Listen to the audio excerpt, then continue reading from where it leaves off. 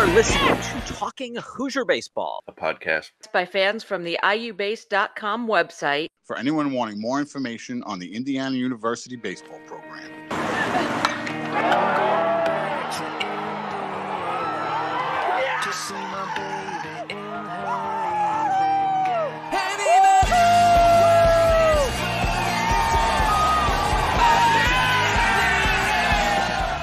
Welcome.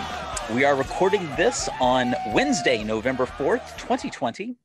I am Carl James, joined by stats guru Cassidy Palmer, the creator of IUBase.com, Josh Bennett, and the man who types spaces before question marks, Chris Feeney.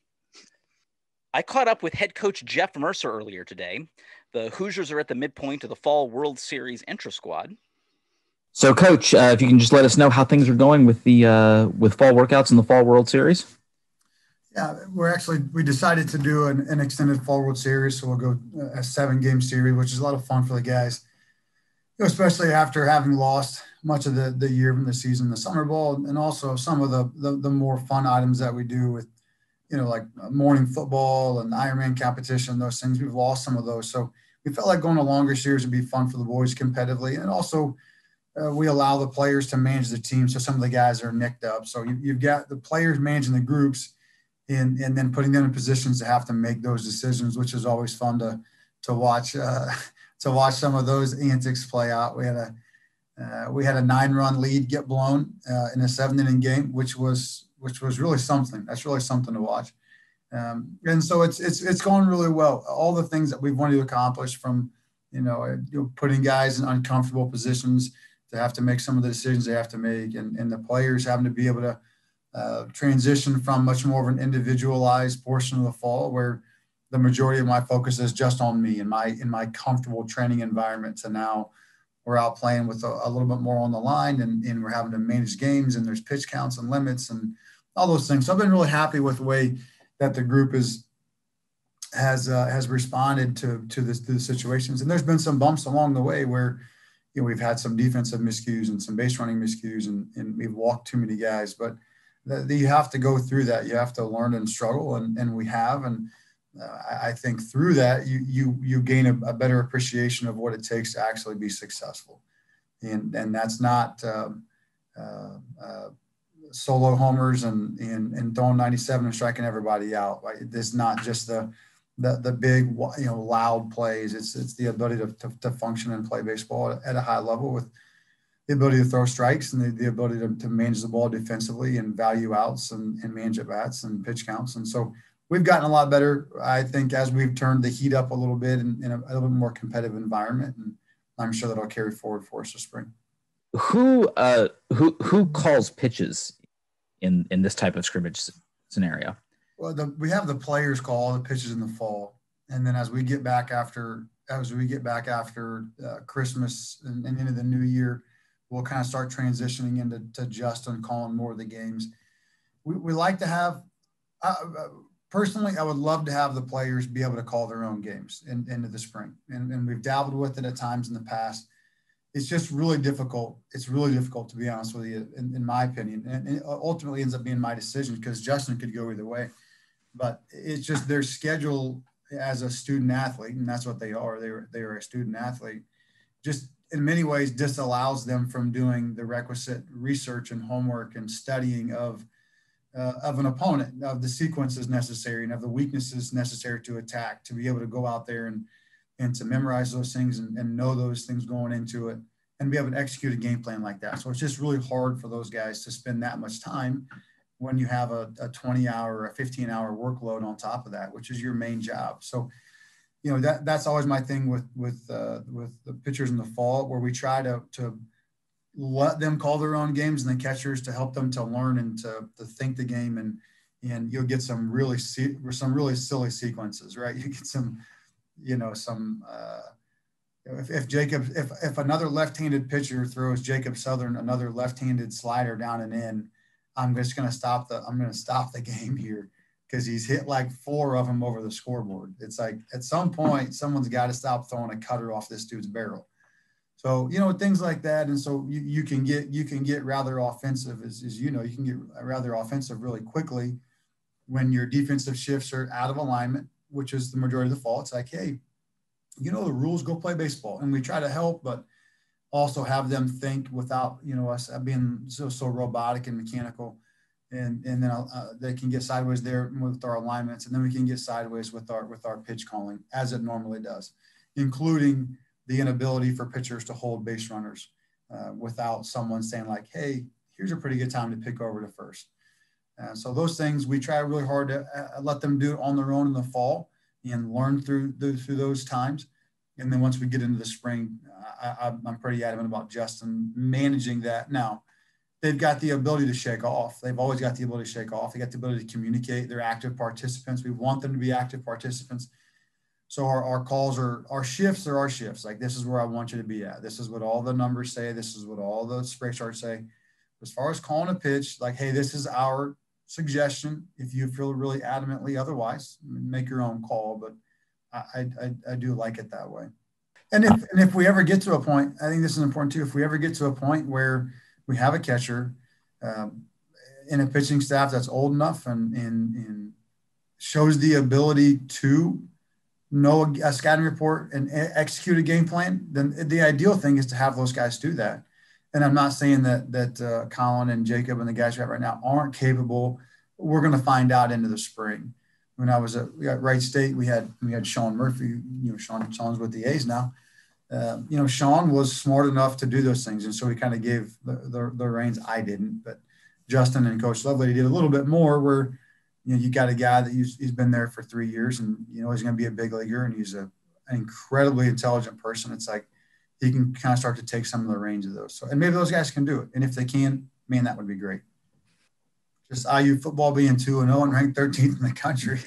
Yeah. It's been a lot of fun, as a lifelong Indiana fan in general, but a diehard Indiana football and basketball fan, to watch from the outside to follow the football program so closely my whole life, and then now to be on the inside and to see kind of the inner workings and to see the investment that the administration and obviously the staff have put in, not just in the last year or two, but in the last decade.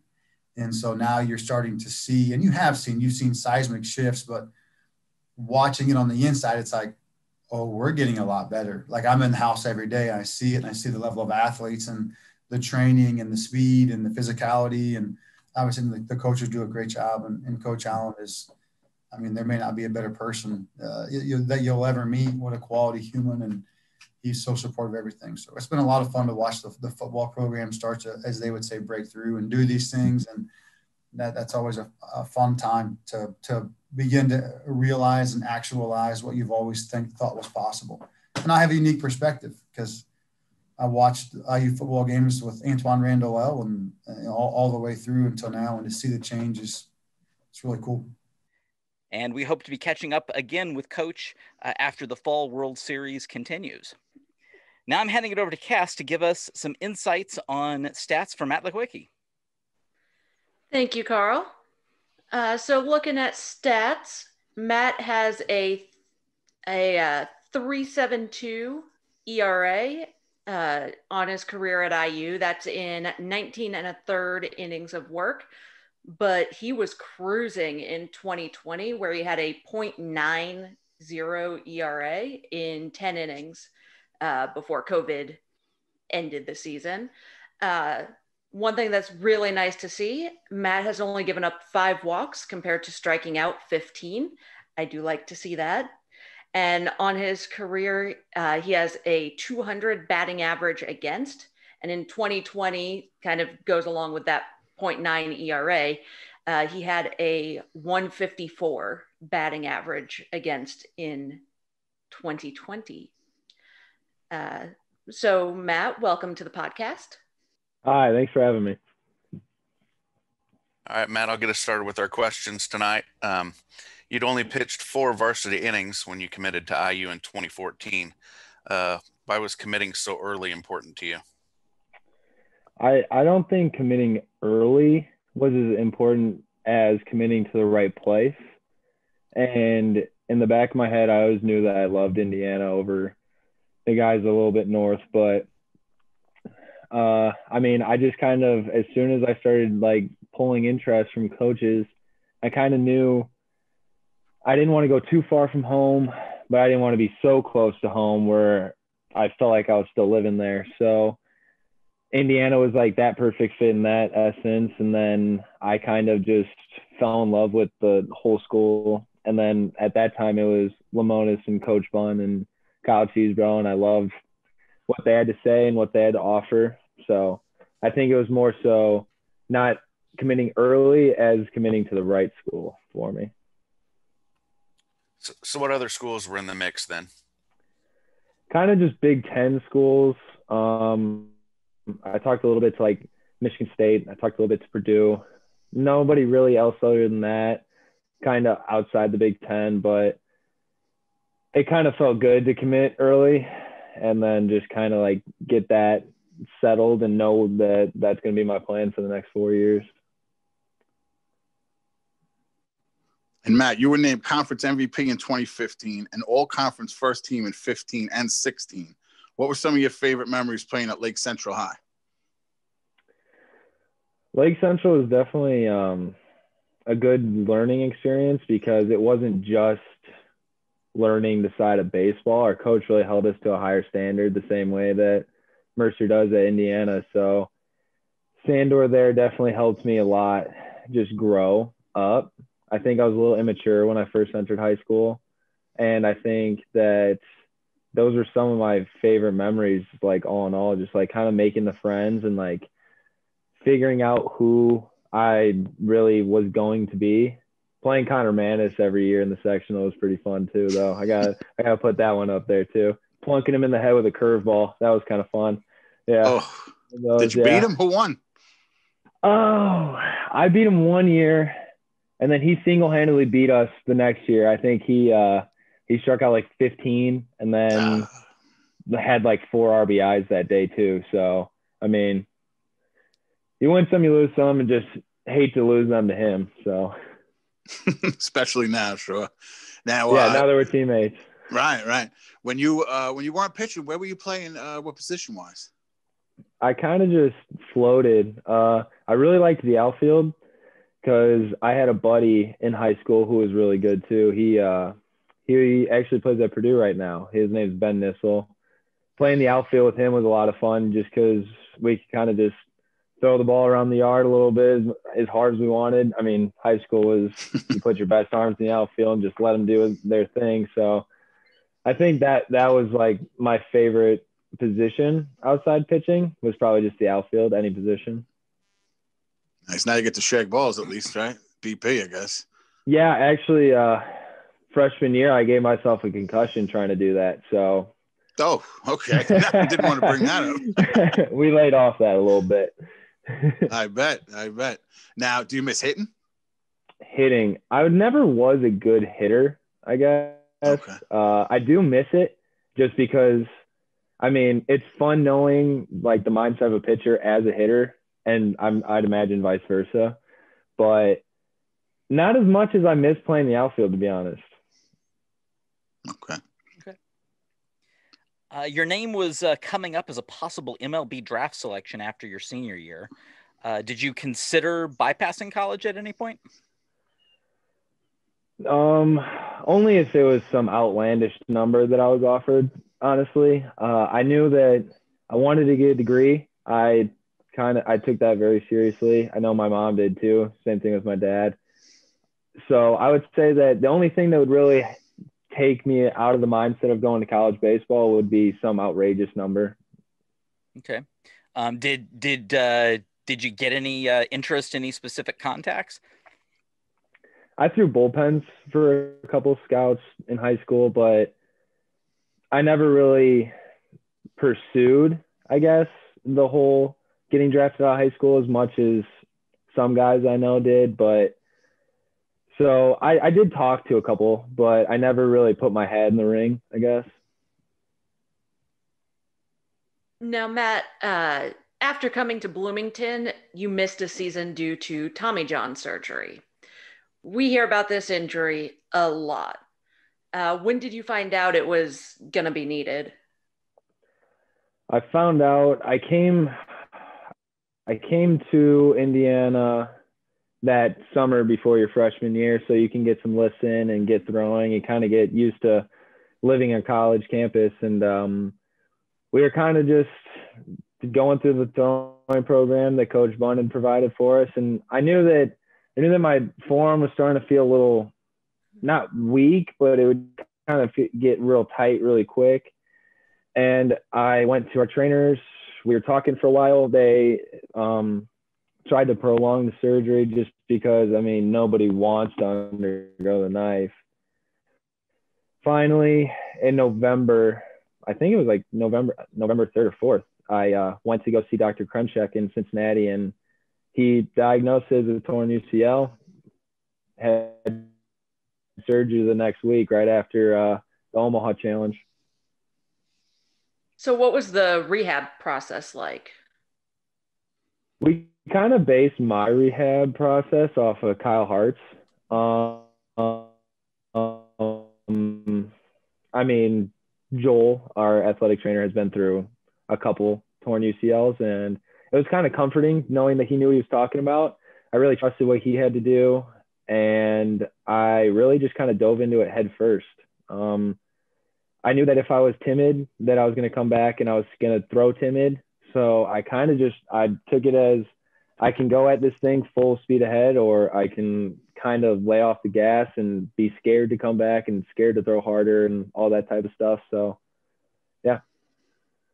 And how was it adjusting to returning to full play the next season?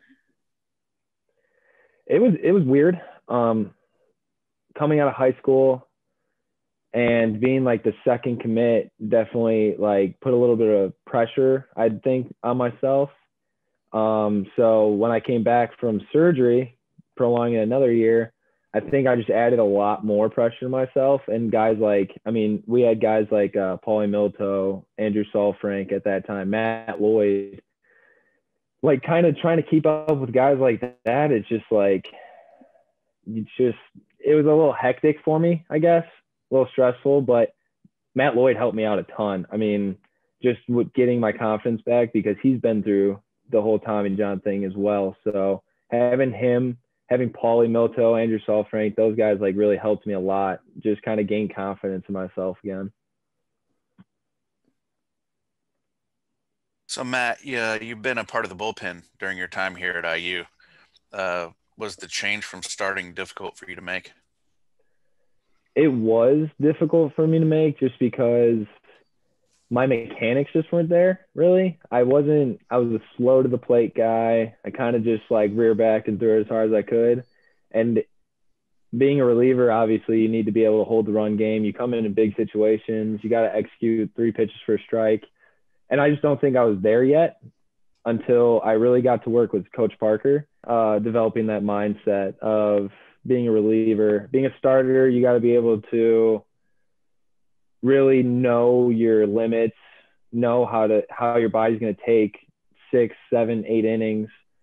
Being a reliever, I would almost be like a little lax going into the game because I had always really planned on going 6 or 7 innings. But working with Parker, he really helped me iron out the small things, really fix my mindset into, you're going to go in the game, you're going to get your 3 outs, maybe 6 outs if you're cruising, and then we're going to pull you and go to a different guy, or if I'm lucky enough to be at the end of the game. And it leads to millionaires, right? We say that major league job is a beautiful one if you can get it, right? What pitch did you have to drop from starter to reliever? So which one did you get rid when of? I first stepped on campus, it was actually my 4-seam, to be honest. It just didn't play at the college level. I learned that really quickly, actually. The first pitch I threw as a college pitcher, Matt Lloyd took it 400 feet. Oof. So, yeah. That was a wake-up call, that's for sure. Yeah. So I really changed to like a sinker. Me and Parker really just worked on that, and it honestly I took a hold to it, and it really started working for me. I made it basically my bread and butter pitch, and I picked up the slider. He changed it from curveball to slider when I first started working with him, which I had no business throwing a curveball. It was no good. And then the changeup has really come around a lot. I knew that I would need to be able to throw one if you're going to be a draft guy, you're going to need to throw changeup. So I really, this summer, tried to iron out a changeup and make it a pitch that I could actually throw for outs instead of just to get me over, stay off my fastball type pitch. Nice. Now, during the summer, you got a national attention for that heater. I know that. D1 was at a bunch of those making bacon games. So your name came up a lot. Does that give you more pressure, like the next time you take the mound after seeing something like that from them?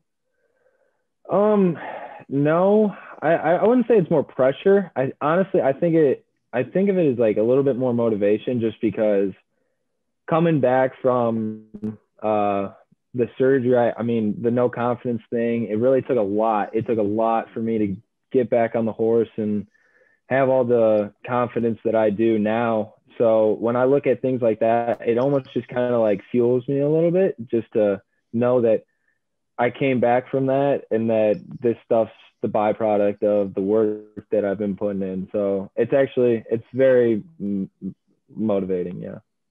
I like it. Now, I'm glad you brought up the slider, because we saw some video from PRP where they split your heater and your slider, 94 for the heater, 80 for the slider, but they look the same, and your mechanics pretty much look the same. How difficult is that to do, to hide from the batter? I mean, these two pitches were nowhere close. Like, what's the hardest part of doing that? It's just kind of like, for me personally, I needed to learn how to tunnel the pitches, obviously. And the hardest part for that, I guess, is just knowing how to use your stuff. I knew that my slider wasn't a true slider back, I would say last year, to be honest. It wasn't a true slider. It was kind of just to get me over pitch, to stay off my sinker.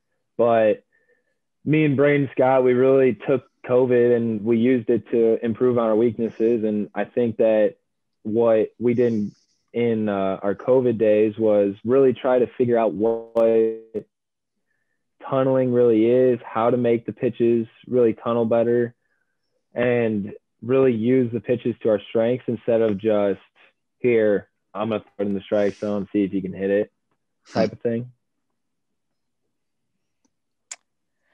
So you've already mentioned a few people that have helped you, particularly your other teammates, but just in general, who's helped you the most in your baseball career?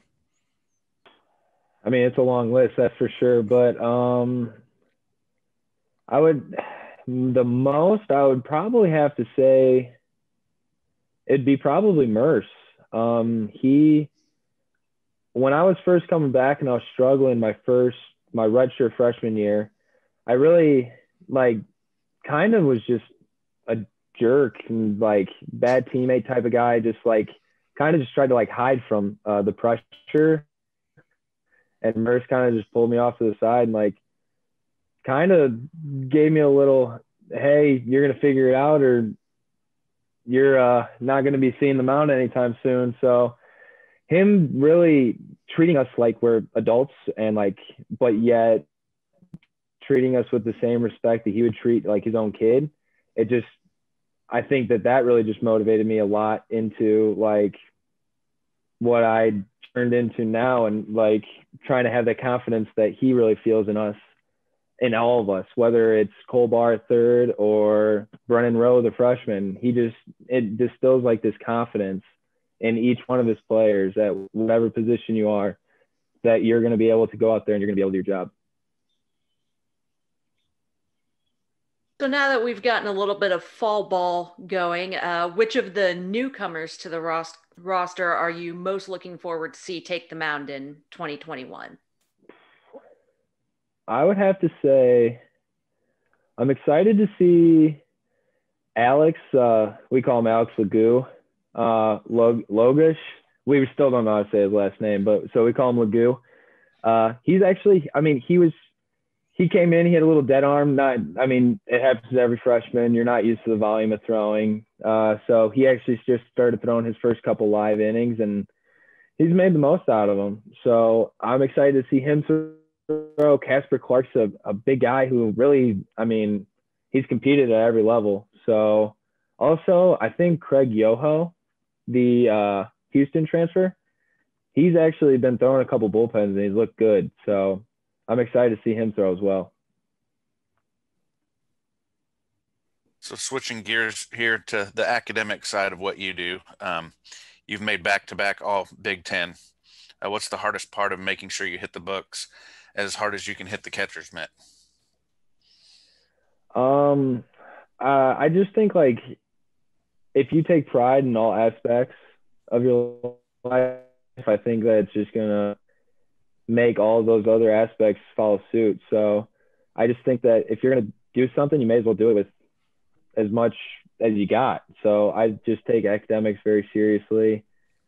The all academic Big Ten, I didn't really even know about it, to be honest, until I was nominated for the first time and I wanted to stay up there. So I kept going. So what's your major? Sport management and marketing. Do you have any future plans with that? I like to stay in baseball as long as possible, to be honest. I know that probably sounds cliche, but I'd love to be a pitching coach at some point in my life. If not that, then kind of do what D-Man, Den Sagerman does. So I like the operations side of it as well, kind of get to help the players with everything they need. I think that would be cool. He's like a rocket scientist too, right? Oh my God. He's the smartest guy I've ever met in my life. No, I think he might be literally a rocket scientist. No, he is. He's got like 9 degrees and Yeah. I couldn't even pronounce the word that he's got the degrees in. It's ridiculous. I'm glad he's on our side. I always say it. I am glad we have him and we're not hearing about him from another team. Yeah, it's amazing. Like we'll show up to the field and like we'll have like these charts that no one ever knew about, like even existed, and like he'd be like doing like we just got one of the new Egotronic cameras or something like that overlay the pitches and stuff, and he's figuring out all that, and it's way over my head, that's for sure. Those are wild, though. Those make you. I mean, it is the hardest thing to do in baseball. Sports is to hit a baseball. When you watch those tronic, when the ball just splits, like there's 4 of them. Like here's my 4 pitches. Oh yeah. How do you know where to hit it? I don't know. It's crazy. Yeah, it's crazy. Following us up, just our last one. I see you've got the White Sox hat on. I saw a lot of White Sox stuff on your social media, so I had to ask because, to be honest, I'm a Mets fan. So I like White Sox fans because it's kind of like the Met, Yankee, Cub, White Sox thing. So I always have a little thing for the White Sox. So for you, though, why did you go White Sox instead of Cubs? My whole family has diehard White Sox fans, and I don't know. I've always just kind of enjoyed the White Sox more than the Cubs. I've always thought of the Cubs as like the white collar workers, and like the White Sox like the little like blue collar workers who just kind of put their head down and get the job done, even though recently they haven't been really getting the job done other than this last year. But I don't know. It's always been like that little rivalry around us that really just kind of keeps things fun. All my friends are Cubs fans though, so. Yeah, I was surrounded by a lot of Yankee fans too. I didn't like it. No. What were you gonna do? I was going to say, I feel your pain on that one as a Cardinals fan who grew up in Cubby country. Oh, yeah. No, I can't. I got to admit, though, I did go to the Cubs parade. It was kind of cool to see that many people in the city of Chicago. I mean, I'm talking you walk down any street and you're shoulder to shoulder with 4 or 5 people. I actually had my buddy's little sister, we had to tie her to me to make sure that she didn't get lost in the crowd. No, he had a leash. Oh, yeah. Man. Well, I always favor towards the Whites. I know the Cubs got Schwarber, and of course we root for him. But team-wise, I always kind of take that second-tier team just because I've been doing it for my whole life. So I'm glad you stuck with him. You didn't give in to any of the pressure. Oh, no, never. And now you got a bunch of Hoosiers, right? I mean, Stever, Dilo, Milto. I remember, actually, Delo's, Dilo, I got to actually catch up with him somewhat recently. I got to talk to him because he's actually from right down the street from where I'm from. And then Paulie I got to catch up with too. He's always a fun one to catch up with. And then seeing Jonathan Stever make his debut, it's just kind of cool to know all these like professional athletes that play for your favorite team. So nice. So Matt, you talked about Coach Lemonis and Coach Bunn, and then also Coach Mercer and Coach Parker. You went through that transition, coaching change. Can you talk a little bit about that, and was that difficult for you to do? Yeah, it was a weird change because Lemonis is being the great guy that he is.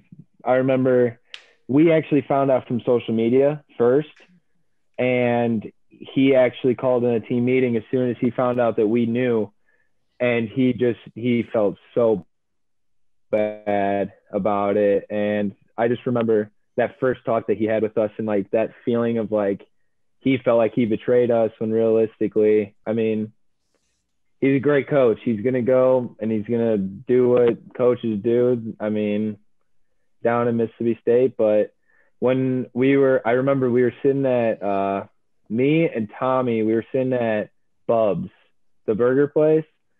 And if Mercer asks, I got a vegan burger with like no fries or anything. But I remember we were sitting there and we were kind of keeping up with like the coaching changes and whatnot.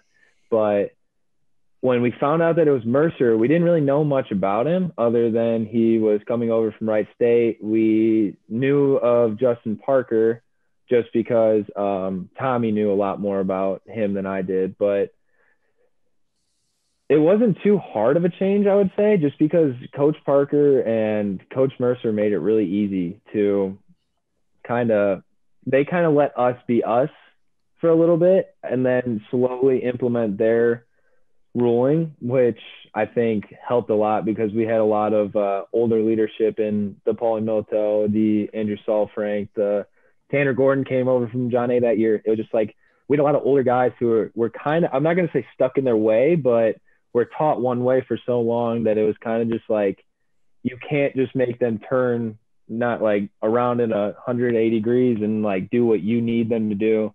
Well, that will do it for this edition of Talking Hoosier Baseball. I wanted to thank Matt Litwicki for joining us this evening. Thank you very much. Read up on Indiana baseball at iubase.com. Follow us and hit us up on Twitter at CUAtTheBart and at IUBase17. On Instagram, it's IUBase. To get updates on our premier events, you can subscribe to the Talking Hoosier Baseball channel on YouTube. This includes these video podcasts, game clips, game day media availabilities, and more. For Chris Feeney, Josh Bennett, Cassidy Palmer, and Matt Litwicki, I am Carl James. See you at the BART.